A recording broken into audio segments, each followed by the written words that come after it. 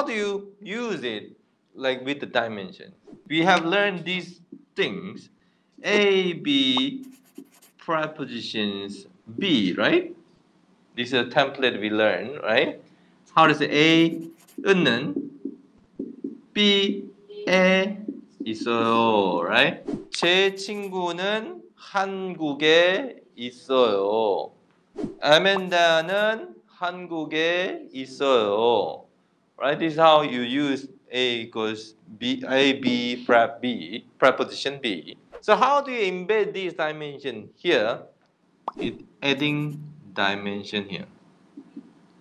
Adding dimension in between. How do you say that?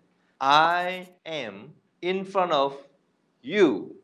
That goes to 저는 당신 앞에 있어요. 저는 당신 앞에 있어요.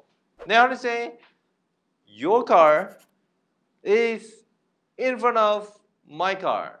당신 차는 제 차 앞에 있어요, right?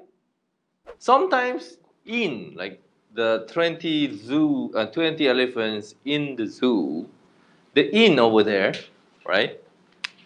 The in the zoo.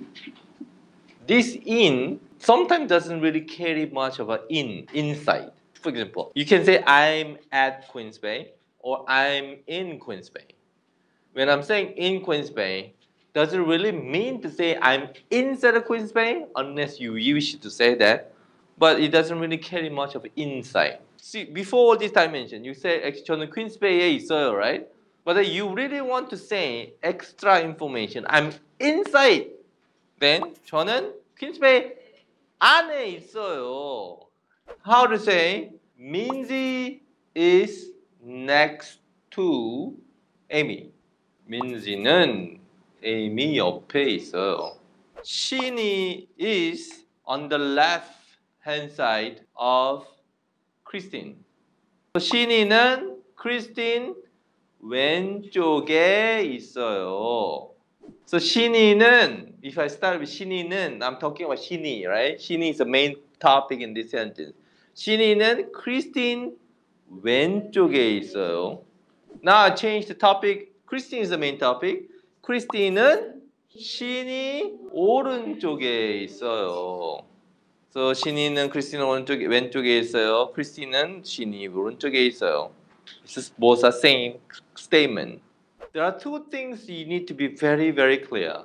First, you need to know what you are going to talk about. What is the center of the sentence? What is the topic of the sentence? For example, I remove this and then I just give you this way.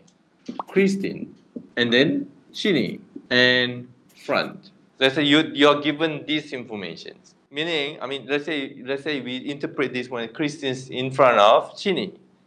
Then how do you say?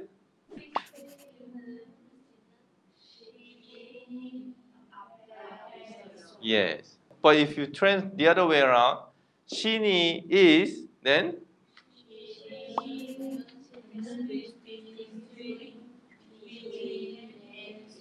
Yes, VA. So basically, we try all different dimensions.